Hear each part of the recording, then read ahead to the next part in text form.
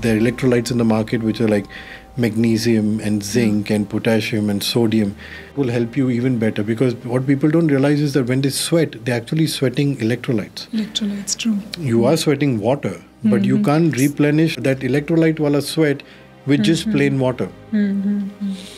So you can have nimbu pani with a little bit of pink salt or, if a stevia or normal sugar if you want.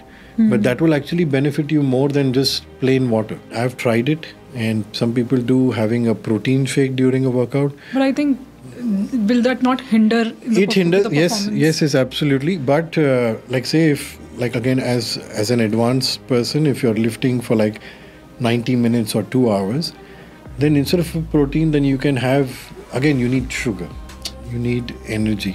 Uske saath agar thoda protein, then maybe a protein bar or something that would probably be better than a protein shake.